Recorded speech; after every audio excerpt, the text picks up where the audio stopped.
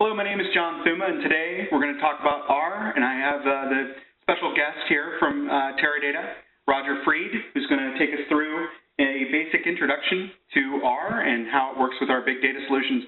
Hey, Roger, how you doing today? Doing very well. Thank you, John. Well, good. Thanks for your time today, and why don't you give me a little introduction of who you are and tell us what you're going to take us through today. Okay. Well, I am originally a finance guy who was an Excel guru until I found R and found that I loved R for its expanded capabilities. And then later on I discovered the power of integrating R with databases, particularly Aster, Teradata Aster, which is a database that is designed to be a discovery platform and designed for big data analytics. Excellent. Well, look forward to it. This is an exciting opportunity for Teradata and our customer base, and so why don't we just go ahead and get started? Sure. Well, I'm envisioning this as perhaps a series of different videos discussing how to integrate R with Aster. And so first off, I want to really start off with why run Aster in database. There's going to be a lot of configurations, a lot of different ways that you can work with R and Aster. I'm going to lead up to just one of those configurations. Excellent. So the first issue is, what is R?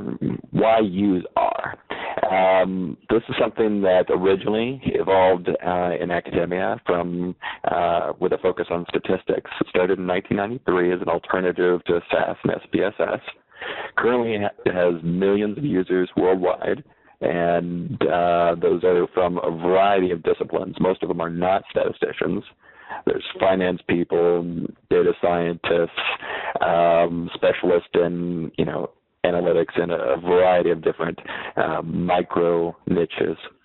And all of them have found that R is a great environment because it has integrated sets of packages for data manipulation, calculations, and graphical display.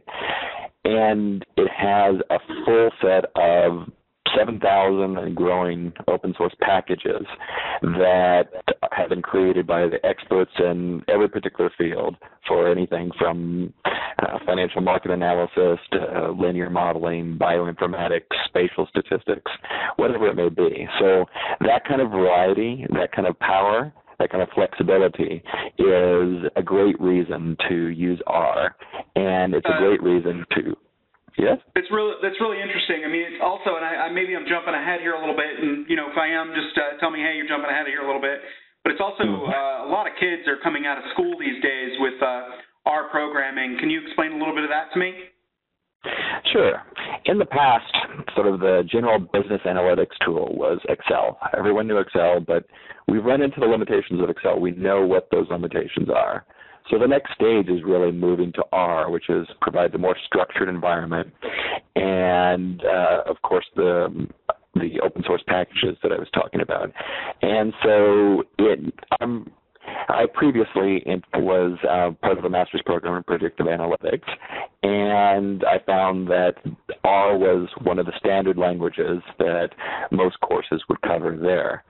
And there's a new breed of people coming out from MBA programs, which are including analytics, predictive analytics programs, IT programs, and a large portion of them are building up R and, to a lesser degree, Python skills to support analytics. Excellent. Thank you very much. Let's keep going. Show me more. Okay. Well, I love R. It's great. It expanded my horizons once I realized that Excel couldn't do what I needed. But unfortunately, R has its own limitations. It was designed long before large data sets became common. I mean, it's a desktop application. And because of this sort of older design, this older idea of what an application should do or can do, it doesn't leverage even the laptop or the computer that you're using. It doesn't fully leverage the skills of, or it doesn't leverage the capabilities of what you've got. So, for example, modern computers have multiple CPUs or processors, and R doesn't know how to effectively use them. The term is called a single-threaded. And within that, it doesn't efficiently distribute the workload to the different CPUs to try to optimize efficiency. Let me see if I understand this. Let me see if I understand this, Roger. Forgive me. So what you mean is that R it's an excellent application for doing, just predictive analytics, machine learning, statistics, data preparation on a small scale set of data, When it comes to larger scales of data, it may be pretty limited. Is that what you're saying? Yes, it's very good with very good with small sets. Incredible flexibility, but it just wasn't designed for large data sets. It wasn't designed to be an enterprise solution to pull data from multiple places, to efficiently store that data, to not make multiple copies of the data in memory. So what you have to do is you can still use R, but you have to figure out how to integrate it into a framework where you can take advantage of R itself, but then use that framework to support R. So as I was mentioning, normal R programming, for example, has an incredible amount of flexibility to it. It's not as flexible as Excel. Excel could be described as chaotic. Moving to R brings a sort of a 1 degree or one magnitude of more structure to things. But normal R programming captures multiple copies of the data set. So even if you're trying to work with a data set and you're limited to RAM and you're limited to one CPU and you're making multiple copies of it just because that's normal R programming, the way that R works, you've got quite a limitation right there. And so that limitation is very similar to Excel, where back in the day, Excel was limited to 56,000 rows. Now, there's no true limitation when it comes to Excel telling you, no, you can't do it. But things do tend to break down pretty quickly, especially when you have multiple spreadsheets, multiple things open, links between different spreadsheets. The things that you're trying to do are just limited by your memory, and that's exactly what's happening in R. R simply can't scale in its current structure. And these bottlenecks basically result in wasted time or, worse, poor results. And so I'm a programmer. I've been programming in .NET, pre-.NET, Java, and everything else. How hard is it to learn R? I mean, is it a pretty simple language? Is it a programming language? What kind of skill sets do you have to really take advantage of this? Well, I came into it as a finance user, visualizing Excel. Other people come at it from stronger programming backgrounds, and they bring their strengths into it. The way programmers typically think of R is that it's very, very focused and very strong on object management. It's very, very focused on being the Swiss Army knife of data manipulation and calculation. It's not necessarily a full-scale scripting language. And that's one of the differences between R and, for example, going to the next level with Python, where Python is thought of as more of a normal scripting language, but it doesn't happen to be as strong in statistics and routine data manipulation. And so those people who want to focus on the data manipulation and focus on the analysis still gravitate towards R for its simplicity and power. Excellent. So let's keep going. Sure. So as I was mentioning, because you can't scale, one, your people are wasting time. You as an analyst, you're wasting time trying to gather repeated sampling from your data set in an attempt to, basically eat the elephant one bite at a time. Or you just give up, throw up your hands and say, okay, I'm going to grab just a portion of my data and run my analysis on that, and your results could be wrong. So you're losing time. You have wasted effort that's not focused on the actual analytics, and your answers can be wrong because R simply can't scale. Yeah, exactly. So I'm curious how Aster can help solve these problems, because I know what we talk about is use all the data across many channels, and for longer periods of times at the lowest level grain. So I'm really curious how this is going to be different for us in Aster. Okay. Well, Teradata Aster is an enterprise platform, and it's designed to integrate a large variety of different applications and analytic styles and data storage into something called the Snap architecture. And so because it's designed from the ground up to be extensible or a snap to integrate, there's a variety of different ways that you can integrate R with it. And we're going to discuss a little bit about some of those different possibilities before focusing on one style, which is in-database analytics. But what we really want to do is we want to be able to leverage the R packages. We want to especially leverage the R skills, because many companies have people that are experienced in R and are very comfortable there, but are less comfortable with databases, less comfortable with other enterprise systems. And so we want to try to make sure that they can use R as an interface to access the full power of Aster.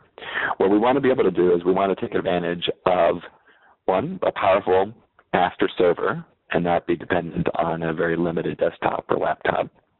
Mm-hmm. We want to be able to make full use of distributed parallel processing managed by Teradata Aster. We don't want to be engineers and try to figure out exactly what's happening under the covers. What we want is for Aster to manage the map reduce, the parallelization, all of the, let's say, interesting stuff. And we want to focus on our function. We want to focus on what we're trying to achieve and not worry about any of the stuff happening behind the scenes. So Aster will do that for us. We also want to...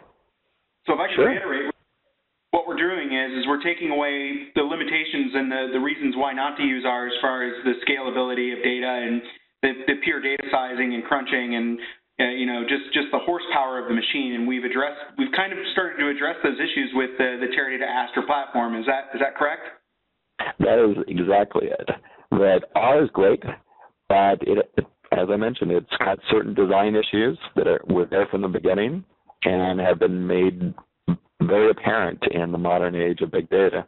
And so we can, by integrating R with Aster, we can take R into the modern age and have a very powerful combined skill set or resource set. And another part of that is what's called in-database processing, where we can free ourselves from the limitations of the very limited operating memory, or RAM, that we typically operate on a desktop. And we're basically pushing down the processing off of the desktop and onto the Aster appliance. Is that correct? Exactly. Okay. So we're freeing ourselves from those limitations. What we also do with this integration is that we can take advantage of Aster itself.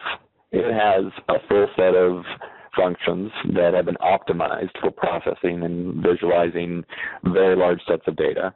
It is an enterprise solution that integrates with data warehouses, alternative forms of data storage such as Hadoop, or CRM systems, ERP systems, etc. So it can serve as that sort of data hub for us, and we, as an R person, don't have to worry about those external systems. We can have Teradata Aster do the work for us.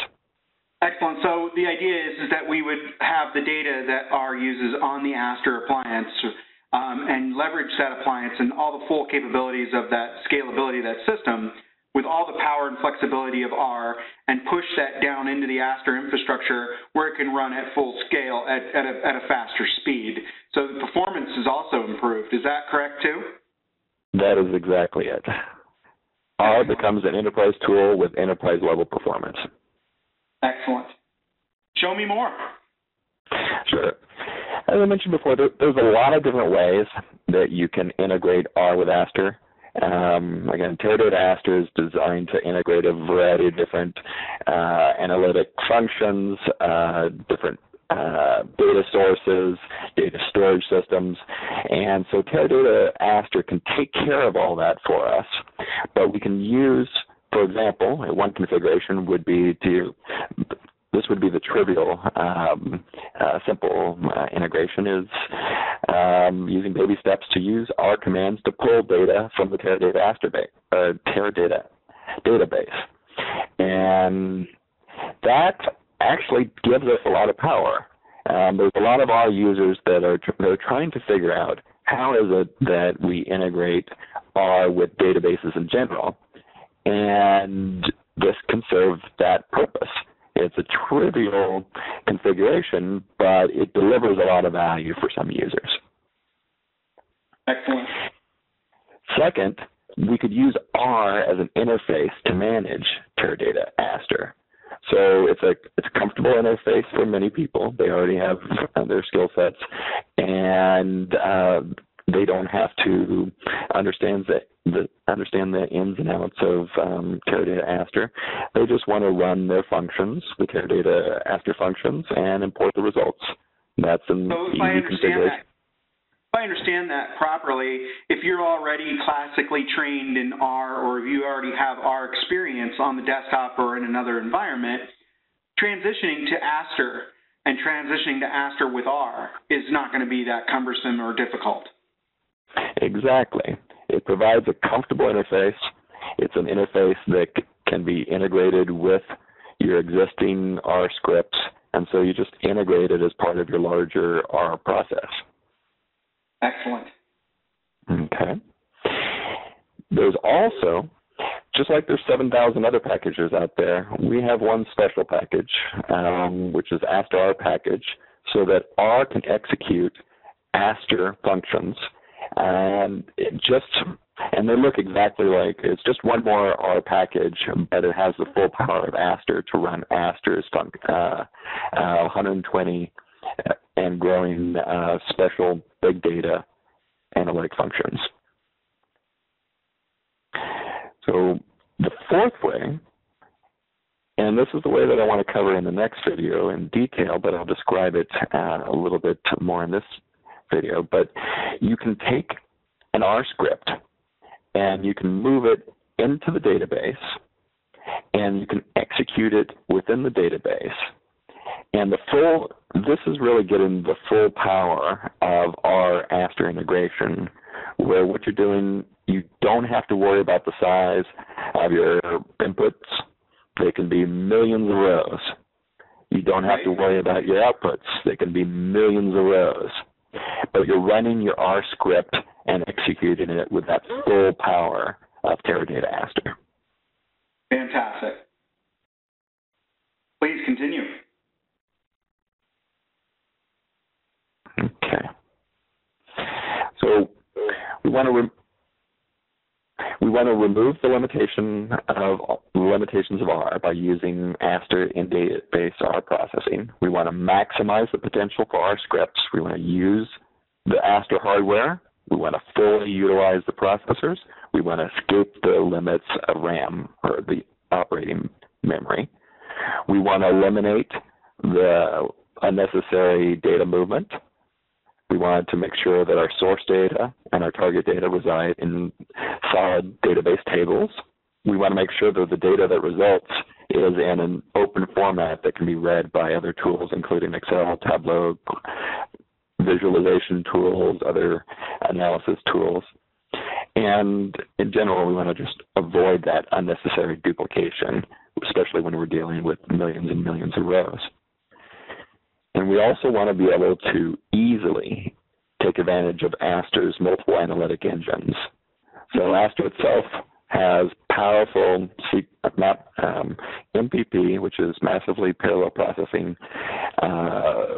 analytic functions, including its version of SQL and SQL MapReduce, pattern matching, network node graphing engines, text analytics, and more. Excellent.